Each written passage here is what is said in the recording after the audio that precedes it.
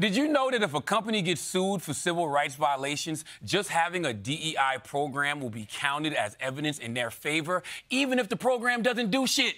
Okay? It's the I have a black friend of the legal system, right? We don't need corporate DEI. Yes, we want diversity and equity and inclusion, but we don't want it from Vaseline. Although I'm not going to front, Vaseline has been there for the black community. Respect, okay? All right? That's right. Moisturized, okay? Look, man, real DEI is only going to come from black leadership.